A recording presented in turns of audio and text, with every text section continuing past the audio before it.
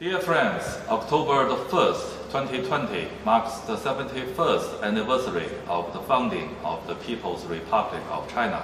2020 is an extraordinary year.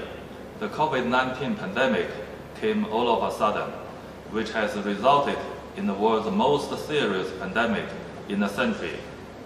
Facing the virus under the strong leadership of President Xi Jinping, China puts people's life first, races against the time, and immediately wages a comprehensive people's war against COVID-19.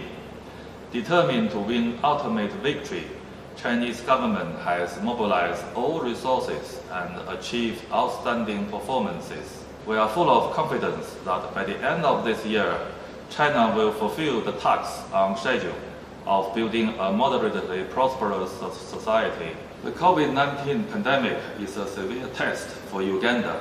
I have noted that Uganda has taken measures at her best to effectively curb and slow down the spreading of the virus and maintain social and economic stability in general. I salute to Uganda and her people for the hard-won achievement. Facing the virus, China and Uganda have been standing together in solidarity and fighting against COVID-19 side by side.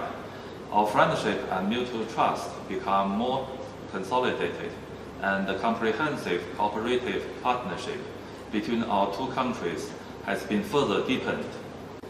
At the time when the situation in China was at its most difficult, President Museveni not only wrote a letter of sympathy to President Xi Jinping, but also held a placard which says, "Come on, Wuhan," in front of a camera to demonstrate Uganda's strong solidarity with China.